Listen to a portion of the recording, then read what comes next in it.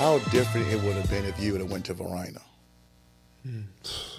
That's interesting. And it's funny. I haven't even really thought about it myself. Yeah, because he always that bring is it an up. interesting question. He yeah, bring that it up would've- because that that's your would've- home school. That's your home school. 4-minute drive. Yeah. At that time, it was, man, that would have been crazy because, I mean, we had already had that chemistry from middle school, just Yeah, exactly. playing with Tyrese, J-Nell.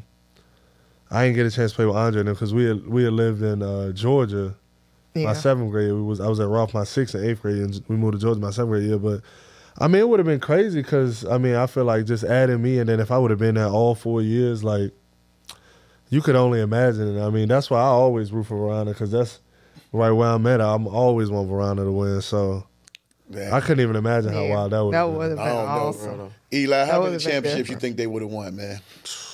Shoot, almost every year, probably.